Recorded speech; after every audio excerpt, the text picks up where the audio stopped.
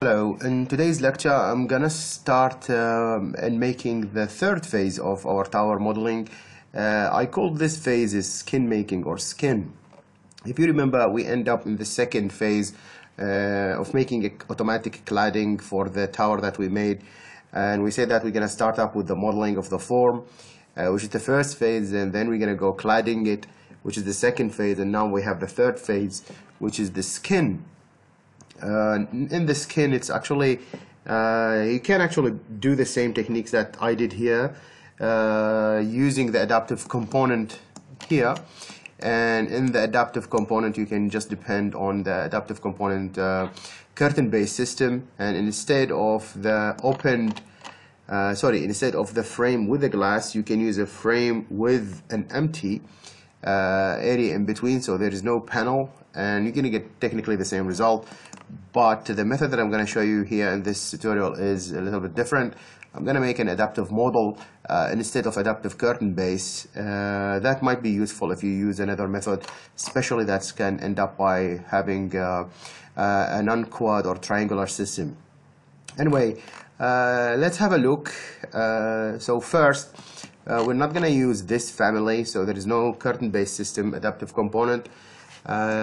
Second, we don't want, actually, we are here making surface has been divided, beautiful, and then we got this get item list, which is taking the first one, which is just the surfaces, and here we are flattening them and then making them unique, and in the unique phase then we make here each 4 getting out of this surface, we get the curve parameter for it, so each 4 of them. So probably here, instead of making them unique, I probably need to copy that guy and then paste it. I'm gonna flat that list, so it won't be like each 4 we have a list. Let's just make them a unique list, actually, a continuous one, so no division for each 4, and that's gonna give us just actually curves. Now in here, as you can see, they are just a number or a sequence of curve. As you can see in this, we'll go for a curve and then start point, and then curve as an end point. And by this, I'm gonna take the start point and the end point for each one of those lines. So if I'm gonna run that, it should give us as a point here for the start point for each one of them. Beauty. Let's go ahead and technically they are points and they are correctly. In order to create any geometry based on those end points or those start points, you need to create a list, because the line or the geometry or adaptive models, it's gonna need, I'm gonna make them based on 2 points. So that's 1, that's 2, and those of the list created is actually what we technically need to create, you know, the line modeling or the adaptive component that depend on 2 points, which is this one, the start point and the end point. So let me run that again, and you can again reduce the U and V values, so you can reduce the amount of the created points, and by that reduce the amount of time need to be required, for the calculation.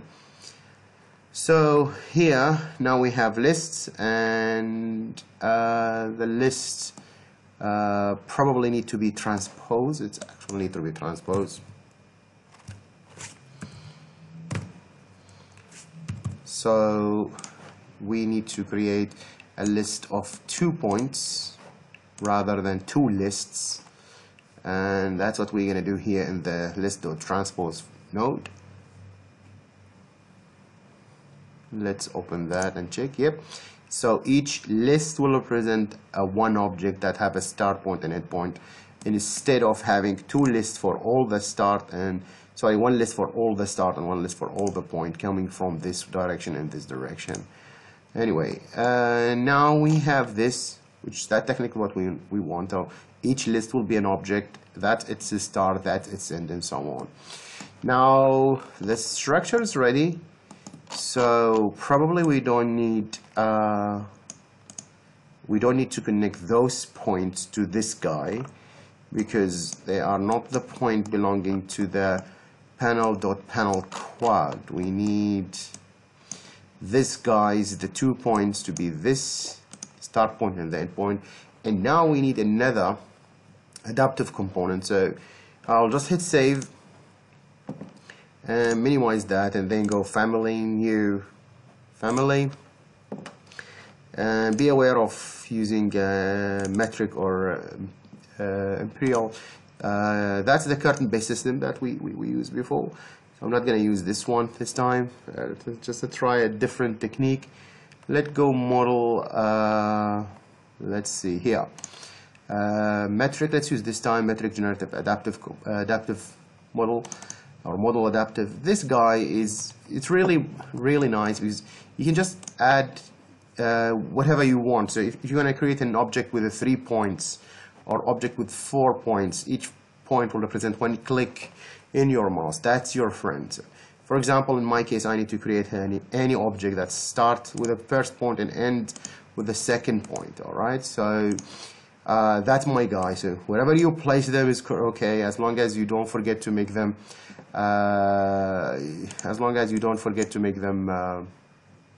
an adaptive. So just select them both, and then go here, make adaptive. So now they are adaptive and have their own reference planes.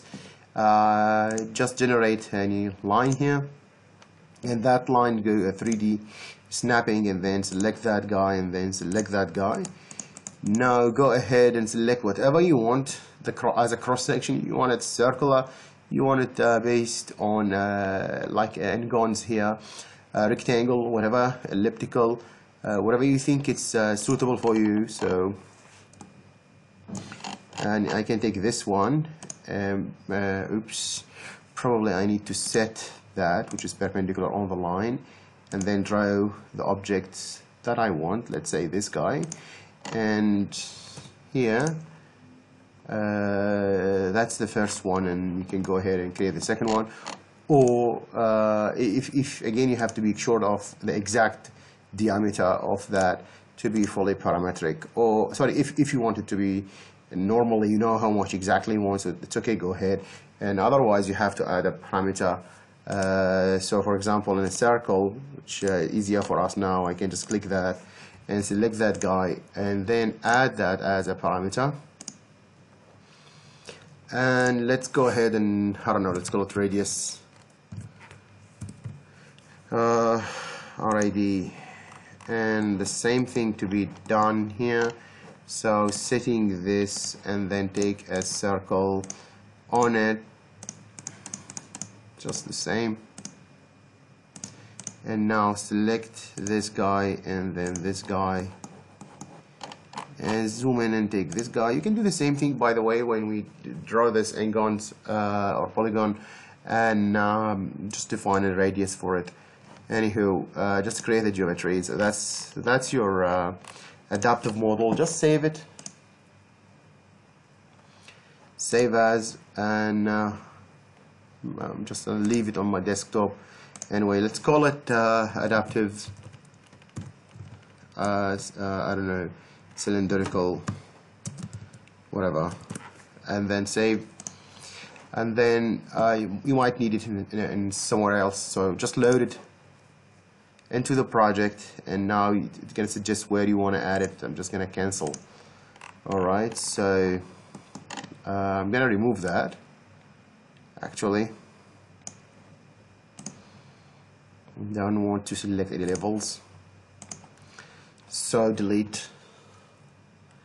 So now I load it into the project, so when I select here, I can find it here. Now I run.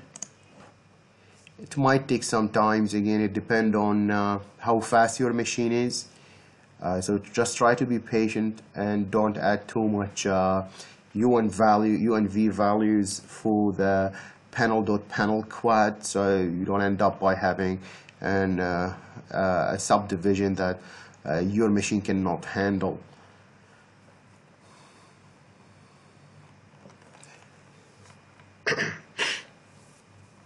Sorry. So now we are running the function that we have, and as you can see, it takes some time. And again, I just generally model each, which is the adaptive model that we have. It's based on two adaptive point.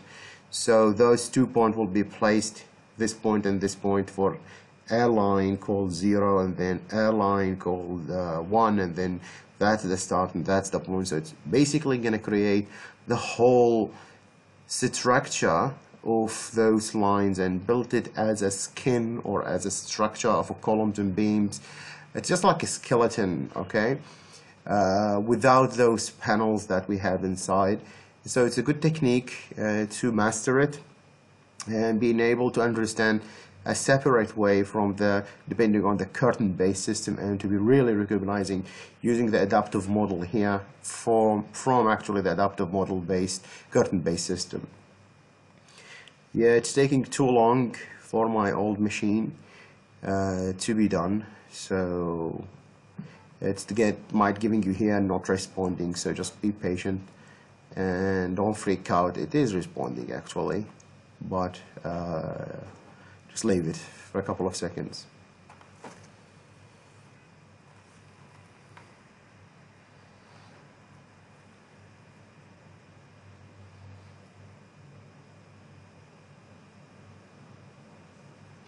Yep, it's taking too long.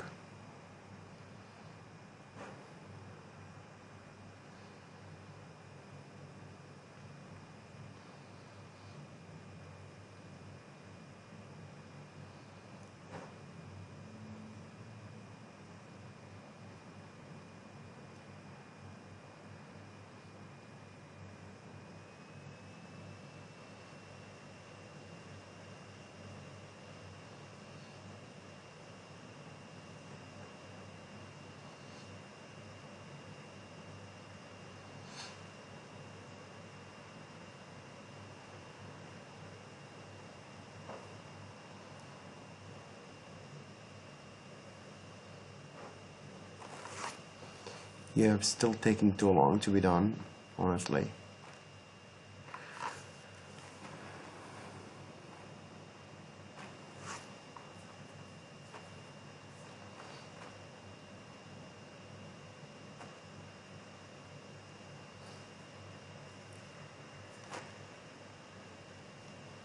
Good, it's been done. So now you'll zoom in here. Probably you won't recognize the difference. That's okay. I'll just save that because I don't want to return the whole thing to return and do the whole thing again.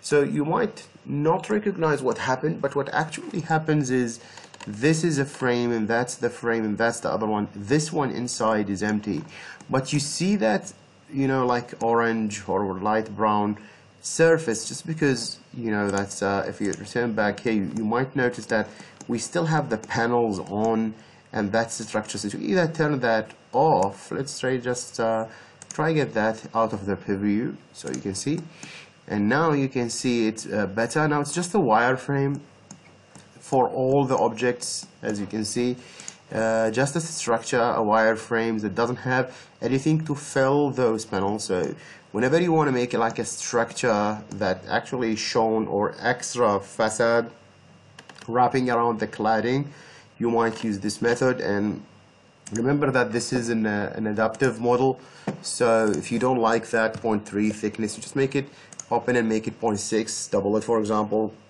The radius here, it can be controlled by you, and it's a good thing to be done to make it as a type parameter, so you can change one and that applies for the whole thing rather than make it instance. I think you need to make shared parameter if you wanted to control this guy inside Dynamo instead of going outside to Revit environments and then change it. Anyway, you can see this now. It's a little bit thicker and give you better understanding of how it's been structuring. And that, again, that's an empty, so there is no gaps inside. That's the difference between the skin system and between the cladding system.